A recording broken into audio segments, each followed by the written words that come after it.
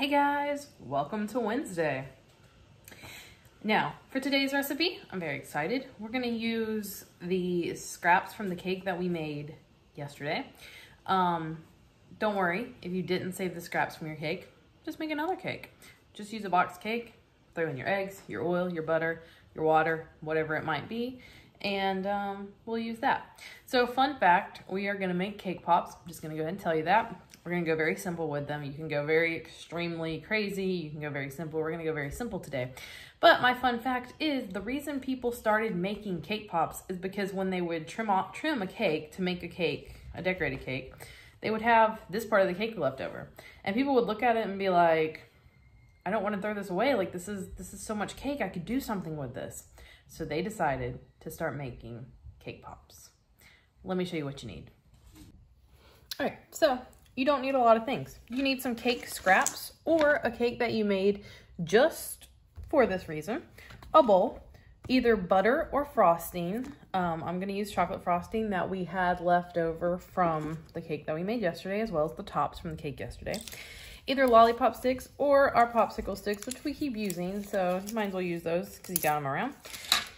Some chocolate chips in a plastic bowl. They're over in the microwave because we're gonna melt them just like we did yesterday for the ears, as well as some wax paper and a plate.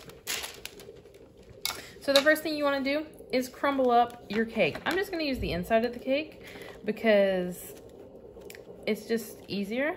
You can use the whole top of the cake, but the thing is when you do that, it very often, like this part, if you're making them just for friends and family, go for it. But if you're using them like I do for a business, I don't like to have that part of the cake in there. But you can crumble up the whole cake, whichever, whatever. And then I'm gonna crumble up the strawberry cake too, but you're probably mostly gonna taste the chocolate because there's a lot more chocolate. I just don't want to waste the strawberry cake. Now, as you can see, it's a little drier than it was yesterday. Our cake was moist yesterday. So that's why we add, if I make yellow cake, I like to add some margarine or butter because it really tastes like the Starbucks cake pops if you add margarine or butter and a little bit of, and use white chocolate. We're gonna use regular chocolate today because we're using chocolate chips. So we're gonna get that all nice and crumbled. And then I'm gonna add some chocolate frosting. Now you could use regular frosting, you could use a different flavor of frosting, you could use butter, but this is just a good way to work on stuff when you, or to use leftovers. Now, add just a little bit at a time. I'm actually gonna use my spoon to stir it up because I don't wanna get all messy. But dig in with your hands, that's fine, whatever you're feeling. And start with less. Like, don't put a whole can of frosting in here. The first time I ever made cake pops, we made chocolate ones, and the recipe said to use an 8-inch cake and a whole can of chocolate frosting. So that's what we did, and they were horrible. They wouldn't hold together. They were like goopy, like wouldn't hold shape. They were oozing out. They were bad. See, this actually, with just that little bit of icing I added, looks almost maybe completely there. Let's see. Yeah, I think this is good. So you want to be able to grab some of it, form it into a ball. Now the best way is just kind of squish, squish, squish, squish, squish, squish, squish. That's kind of the technique that I've done, and then kind of roll it and then squish, squish, squish, squish, roll it a little more, and just like that. Now I'm gonna make a few more of these and I'll be right back. All right, so we melted our chocolate like we always do. We put some chocolate chips in here, microwaved them for 30 seconds, stirred them, 30 seconds, stirred them. This is after a minute. If your chocolate is too thick to cover your cake balls or cake pops in, we're gonna add a little oil to this, but first we're gonna dip our lollipop stick or our popsicle stick in a little bit of chocolate and just get like a little, that's probably like a 1/2 inch, and stick them into the top very carefully of your cake ball. I usually like to hold my cake pop and just kind of stick it in so that it doesn't separate while I'm trying to push it in. We're gonna pop these in the fridge for about 20 minutes. Then when we come back, we'll warm up our chocolate, add a little bit of oil or shortening to it. I'm gonna add oil and I'll show you that when we come back. And then we'll be ready to dip these and they'll be done. All right, so the cake pops have been in the fridge for 20 minutes. The chocolate up here is nice and solid. And I just stuck this back in for about 15 seconds. And it's not quite loose enough or liquidy enough to coat the cake pops.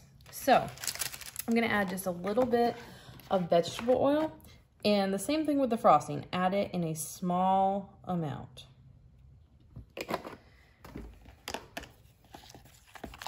So guys, what would you like to see next week on Kids Can Cook?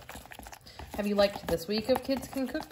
Go in the messages, comment, let me know while you're making the cake pops. Also tell me what flavor cake pops you decided to make. All right, see, these are it's more liquidy now. So the best way I've learned to decorate cake pops is to put this is a square bowl, so it's a little different, but I like to kind of tip the bowl on the side and have all the chocolate down in one part of it.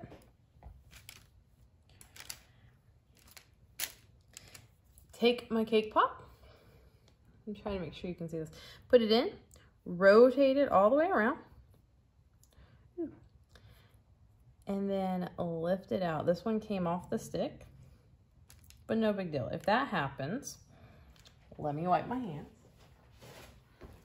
If that happens, just fish it out and then take the top off, dip it, and stick it back on there. If you're doing more cake pops, see, this one is perfect. See, just like that. If you're doing more than 4 cake pops, I usually have a big bowl that I can just dip it in, down, and straight back up, and the whole thing is covered. But I didn't want to make and melt a bunch of chocolate since I only had 4 cake pops. All right.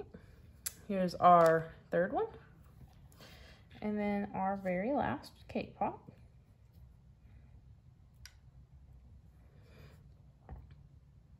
Make sure they don't touch. And then you can just kind of, if you didn't get all of the top, just put some chocolate on the back of your spoon and just touch up. Now you could use white chocolate. You could get the Wilton Color Melt chocolate. Candy melts is what they're called. They're not actually chocolate, but they work. That's what most people use. And they're different colors. They're easy to work with. You could make these look like different things. You could take some white chocolate and drizzle them. I like to do, they have a marshmallow flavored white chocolate from Wilton. I like to take that, dip a chocolate cake pop in it, cover it in the marshmallow chocolate, and then roll it around in graham crackers. And that's like a s'more. And I love s'mores. All right, so once they're all nice and covered, just like that, we are going to stick them back in the fridge. This time for only about 5 minutes, just so they get nice, so the chocolate gets nice and solid and solidified again. Guys, thanks so much for joining me today and making some yummy cake pops. Now, after they've sat in the fridge for about 5 minutes, they come off the wax paper, no problem. You can also use parchment paper. So go make some of these with your leftover cake bits, or just make a cake to make cake pops. Post a picture and let me know how you like them. I'll see you tomorrow, guys.